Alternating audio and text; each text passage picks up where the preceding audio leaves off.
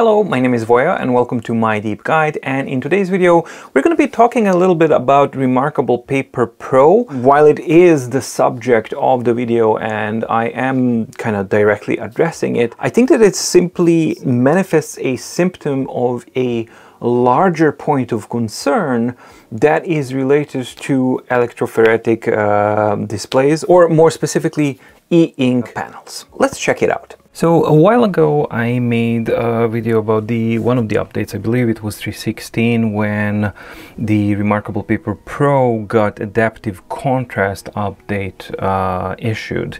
And the thing that I kind of noticed was the state of yellowishness was a lot better. Since then it has become painfully obvious to me, and overall a lot of users are actually reporting that there are simply inconsistencies between the whiteness of the panels between the different Remarkable Paper Pros. So this is my own personal Remarkable Paper Pro, and this is the lone Remarkable Paper Pro that I got from Remarkable to use for testing beta and all that kind of stuff. And even when you are, switching them to sleeping and they are running the same exact version of the OS, there's simply a physical difference. So the white color on my own personal one, very, very yellowish. On this one, much more unified and much nicer generally overall looking. I've noticed that quite a few people tend to kind of go immediately into the pitchfork and fire type of mode where they say like, oh, it's like Remarkable's fault. But I don't think that the situation is that simple. I think that this is simply a reflection of the state of monopoly, and the monopoly is of course held by e-ink as a company, because every single one of these producers, Remarkable, Books, Supernote, Kindle, Kobo, like every single one of them that's using an e-ink panel, they are getting an e-ink panel from the source, which is the e-ink as a company. And we've seen from numerous examples beforehand on Books, for example, devices, they are quite transparent about the pinhole issues, or so-called dead pixel issues. They have like a spec sheet, and they tell you like this many holes of this size is warranted for us to actually claim a return of the panel as not up to spec. I don't know how it works after that point, but that's basically what the requirement of e-ink is towards Books, and in relation, of course, towards the user from Books. To my knowledge, none of these producers, I don't think that they have any control over what's an acceptable panel and what's not. It seems to me that it's simply because e-ink can do that, because there's no competitors. So to rein it back in, what I think is happening here is that similar to the pinhole issues that Books and Big Me devices have, similar to recent Kindle devices having issues with consistency with the front light, or just overall the uniformity of the screen, because there were quite a few users reporting it for the ColorSoft and also for the Scribe 2, that there were some inconsistencies between different units. There's one common element there, and that's e-ink. And I think that what we're seeing here with the Remarkable Paper Pro is the same thing. E-ink delivering gallery panels that are simply different. If that's the case, then they're having a lot of work to do, because just imagine, Books device has a pinhole, but if you get like a different panel that has to be recalibrated in a different way and like different maximums and minimums, that's a whole other pickle to be in. Because I think that it's a difficult situation to be in for both for the manufacturers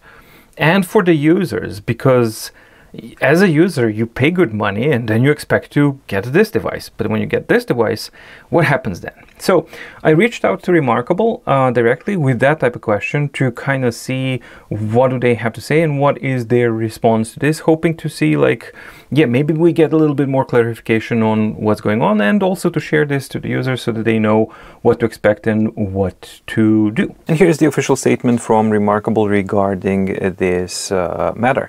Thank you for reaching out and for sharing your observations on panel variance across devices, including Remarkable products.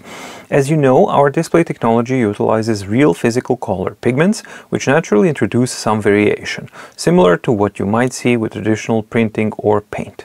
This is an inherent aspect of reflective display technology. If, however, a device falls outside the expected range of variation and impacts the customer experience, we encourage users to reach out to our customer care team for assistance. Expected range of variation. That's something that I'm gonna come back to a little bit later. At Remarkable, product quality and customer experience are top priorities, and we're continuously working to refine and improve our products through ongoing R&D. While we are unable to comment on specifics due to contractual obligations, important to note there, we remain committed to ensuring a great user experience. We appreciate your efforts to provide accurate and balanced context, as this helps foster a more in-depth understanding of the technology. Thank you for your engagement and for contributing to meaningful discussions in the community. And while that response does make sense for majority of things, I think it does make sense, I still had a couple of follow-ups back and forth, but unfortunately no real clarification about one point of concern which I have, which is when they say, if however a device falls outside the expected range of variation and impacts the customer experience. But the key word here is the expected range of variation. So what I try to kind of get is a more concrete threshold, like minimum, maximum, or what is the expected range of variation. Unfortunately, there was no clarification at all. Basically, it just comes down to if the experience is such that the customer is not satisfied, then they have the to reach out to customer care team for assistance, which for me personally, I think that is simply too vague for something like this, because like where's the minimums, where's the maximums. However, there was a key piece of hinting there as well, while we are unable to comment on specifics due to contractual obligations. So that in itself is also very, very clear as a statement. So I can't really fault Remarkable in this response, while yes, I wish that the clarity of it was a little bit more well defined.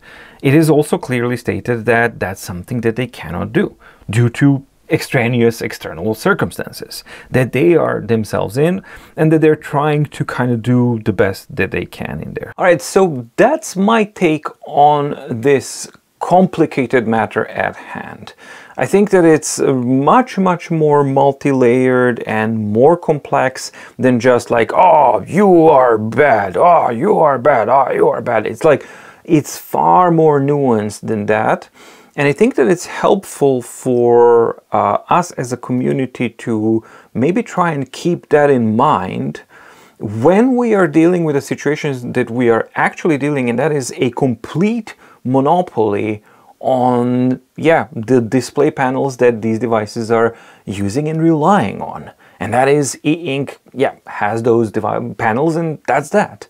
There virtually are no genuine competitors that can be considered, and that can be a problem. And here I firmly believe that we are witnessing some of the elements of that problem when you have a single company basically, holding a monopoly on a vital piece of technology that so many of the devices are relying on. I simply felt that it was important to at least clarify these things, because I keep hearing like, oh, it's you, when it's actually a little bit more nuanced than that and a little bit more complicated than that. So my hope for this video was twofold. First one is to address the very real issue that there are consistencies between the panels on the Remarkable Paper Pro devices and what the official response of the Remarkable regarding that issue is, so that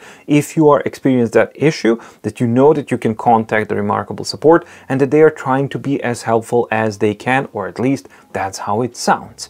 And the second point was to kind of maybe shine a little bit of a light on the deeper issue at hand, that it's not just books, it's not just Remarkable, it's not just Kindle, it's something else. There's something else that's common between them, and the thing that is common between them is e-ink.